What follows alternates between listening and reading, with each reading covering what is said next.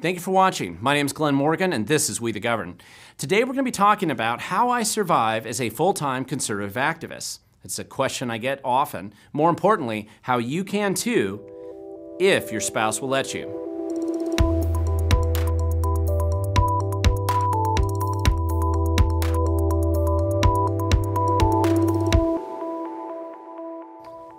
All right, I oftentimes do get this question when I'm out making presentations or traveling around the state, as I have for the last 11 years, and people always wonder, how is it that you survive as a full-time activist? So hopefully I can answer that question here. Now, one of the other questions that comes up is, well, what do you exactly do as a full-time activist? And that's a great question. Although I usually modify that as really looking at what you do as a full-time conservative activist, because being a conservative activist is very different than being an activist on the left. The reality is that the left, or the liberal kind of ecosystem that they have for activism, really provides the opportunity for thousands of different jobs and jobs that support activism in that political spectrum. There's not so many out there that exist for conservative activists. And especially when you're in a state like I am in Washington State, which is much more liberal, there's very few full-time jobs that you would ever have and still be considered a conservative activist on that political spectrum. And it's even harder if you're going to be an independent person, as I have been over the last 6 years. It's much more difficult. But what do you do as a full-time activist? It's a great question. Well, what I find is that one of the main things that I have done for many years here is oftentimes you go out and you make public presentations or you do training sessions. So this is a normal activity that you would do as an activist. I find it to be one of the more common things I do, especially in the pre-COVID era. Oftentimes 2, 3 a week, you'd be going out and making presentations. Sometimes it could be to a formal group like a Lincoln Day dinner for maybe a Republican Party group or a Libertarian group, or even sometimes basic civic organizations where you're going out and doing presentations even on college campuses, sometimes to high schools or Lions Club or other groups like that. So that's a fairly normal activity, and usually those are not paid. You're just going out there and you're might be asking for donations, but generally you're just out there making presentations, trying to educate them on a specific subject that you've worked on for a while. The training sessions are a little more focused, where you're out there teaching people how to be better activists, or teaching them how to run for office, or teaching them how to do different types of activities to hopefully encourage more people to be activists. It's a good part of what you spend your time doing. In fact, this photo I think was from just a couple years ago here in Pierce County.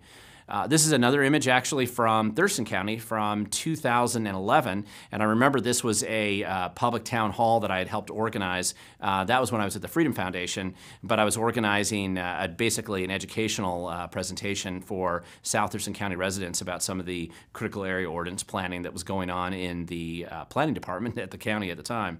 Another part of what I spend a lot of time doing here is on my website at We the Governed, especially over the last 6 years. This is where I put a lot of time into writing articles or posting videos here. I don't just spend my time on YouTube like I'm doing right now, where I'm publishing a video, but there's a lot of articles, hundreds of articles that I've written there, and I like writing articles because it gives you the opportunity to provide source links to original documents and to be able to get down into the weeds on sometimes some pretty esoteric, sort of very specific situations that I'd like people to know more about. And there's a lot of research that goes into that, which really is part of what you have to do, I think, if you're going to be a good citizen journalist, which is part of activism and something I encourage as many people to do as we can get them out there doing this. Investigative journalism, it requires one thing, is meeting with whistleblowers. That's something that I have spent a lot of time, is recruiting whistleblowers and sources, meeting with them, vetting them, trying to see if they're giving you correct information, vetting the information that they're sending to you. And there's a lot of articles that don't necessarily get to the website in the end. Sometimes there are things that you do the research on, you hand them off to other people who they might write the articles on. But in our state, for example, I've got lots of government agencies here that people who work there will come to me with some problem about what's going on with corruption or incompetence, and they want to give you some information about it. And that makes it a lot easier to be able to start doing research to vet whatever they're doing or whatever they think is happening there. Sometimes this leads to stories where you're exposing corruption. I think that's an important part of what a citizen activist should be able to do, speak truth to power and question authority. And exposing corruption is a good part of what you would be doing there. This could mean confrontation, I should say, with elected officials as high as the governor's office in our state, or government agencies, federal, state, local. There's kind of an endless list of people in power that you're usually going to be in conflict with while you're exposing or detailing what's going on, and particularly people that grift off of the situation that exists now. You're going to have lots of these confrontations. But of course, as a citizen activist, as somebody who's going to be engaged and involved, you're going to be doing lots of things. Research, like filing public records requests, trying to get some of that information, find out if it's true or not. Meeting with politicians and candidates or bureaucrats and whistleblowers or people that you disagree with oftentimes to discuss policy issues or stories or something else. In my case, I've done a lot of Public Disclosure Commission complaints, 620 of them I think that I documented on the website so far. And these expose politicians or PACs or other groups that have violated Washington state campaign finance law. Public testimony. This is something very common for an activist, where you're going to be testifying in front of public hearings, the legislature, local government, places like that, writing voters' pamphlet statements, oftentimes in opposition to tax increases. I think right now I have one that's in Thurston County that I wrote recently with somebody else. And things like doing ballot title challenges, where you're drafting legislative ideas, filing them and seeing if they might work as a citizen's initiative at some point in time in the future. So there's a lot of activities. You have no limit on the activities that you can do. You wouldn't have to necessarily do everything that I'm doing, but these are the types of things, mostly what you see here and what I've already spoken about, in addition to doing video production, that I oftentimes spend my time doing as a citizen activist. So yes, this actually is my day job. All of those things, all those actions, all those activities, they do take up more than just the day job. They're usually the evening job, sometimes the weekend job as well, depending on what's going on. So the next question that somebody would ask is why? Why would you go out and do all of these activities? Sometimes they look like relatively small ball. Sometimes there's a question, are you making an impact, right? And I think the most important thing to remember is that activism is something that can be in your blood. I mean, in this case, this is a photo from when I was an activist at Columbia University. And I was really engaged in that. Kind of was what inspired me to be an activist originally. But you know, like other people who go to college, you have some issue that draws your attention, and you end up confronting. In my case, I was confronting the socialists more than anything else. And there was, you know, you want to debate the issues, get involved, and it does start to teach you that in order to make a difference or make an impact, you have to get involved, and the future does belong to those who show up.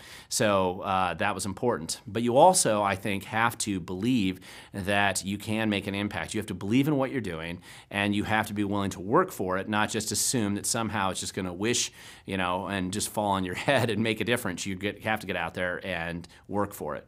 And the truth is, you can make a difference, particularly if you work with others or you find people of like-minded interests and you get together and you're trying to go out and make an impact. So the next question that usually comes my way after somebody asks why and what do you do, and the question is how do you survive, right? Because that doesn't sound like a great way to make an income or make a living. And that's actually a really legitimate question, because if you see what somebody does as a full-time activist, most of the time it just doesn't seem to make a lot of sense. But the answer to that's pretty simple. I just go out and beg. I'm usually existing entirely on the charity of others. What they give me really makes a big difference. It's not a way to make a lot of money, certainly, but you can definitely make a big impact. That's where activism really comes into play. It's not because there's a lot of money there. It's because the impact that you can make is really significant.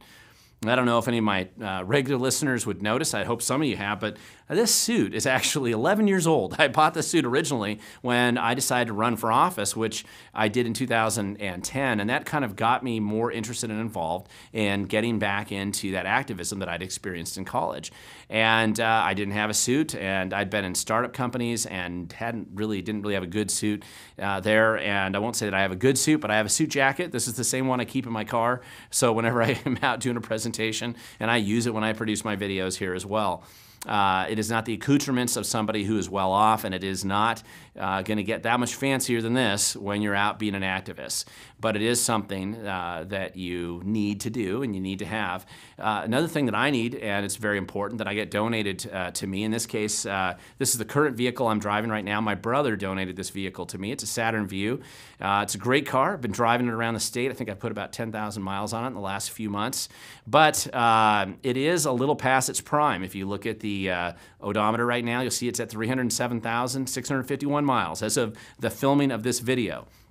There are no guarantees that by the time you see this video, this car is still going to be on the road, because it's got oil in the water and water in the oil right now, and it is just limping through life, cracked windshield, all kinds of other problems. I really don't expect this car to last too much longer, so like the previous couple vehicles that I've had donated to me, this one will probably end up in a scrapyard before the next couple months are through.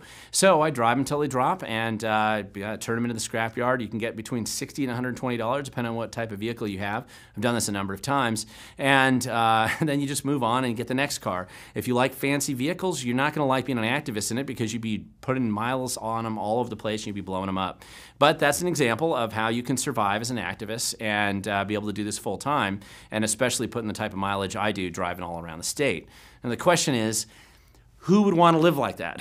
You know, who'd put up with that? And I think that a lot of this has to do with just how you grew up and what you need in your life. If you're working for a cause, you're willing to live a little differently than you would be if what you're trying to do is have a fancier house or having a nice car or doing other things. I mean, much to my wife's chagrin sometimes, you know, it's if you're able to get by on a lot less and you're able to live a lot more economically, sometimes it's how you grew up too. Here's a picture of me and my father, and we're in front of our house. And I kind of like this photo. It's funny to me about it. It's one of the few photos we have from that era when my dad was building our house and we were living in it at the time. Upstairs was a hayloft, and downstairs we had visqueen for windows and a piece of plywood for our front door. And obviously we were burning firewood here to heat the place.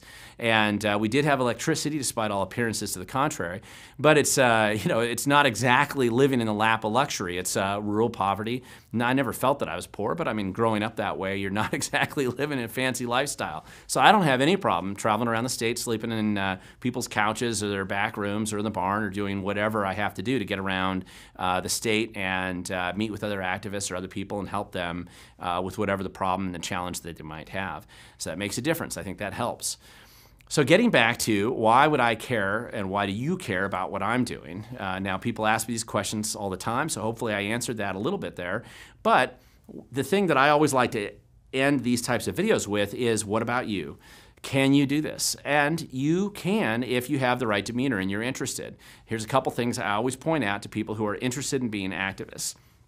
Number one, if you think you're going to be full-time, start out part-time, check it out, because that's the best way to kind of ease into it and decide if it's going to make sense.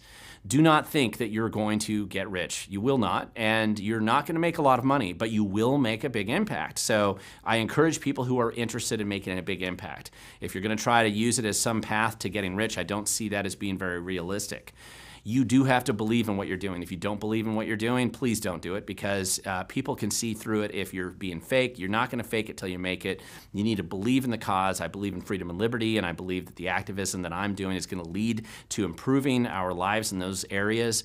And finally, something that people sometimes don't really think about so much, but if you're going to be a good activist, I believe that you have to love people. You have to really enjoy being around people. You have to enjoy being around the people that you're working with, even with people who don't like you, even people you disagree with. You have to enjoy being there with people.